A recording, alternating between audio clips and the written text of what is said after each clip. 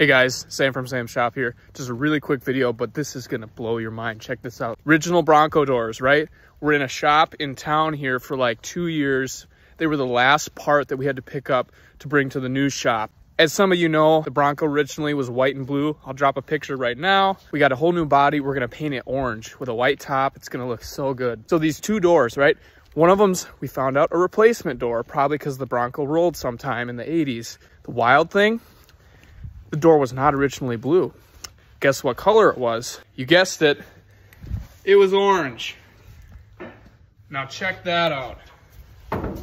If that is not a sign that I should paint my Bronco orange, then I don't know what is. In other news, this coming Monday, I will be actually in the shop, turning wrenches on my Bronco, taking stuff apart, so I'll be filming that process. Stay tuned for that. In the meantime, like, comment, subscribe, check out my other videos, and thank you for watching.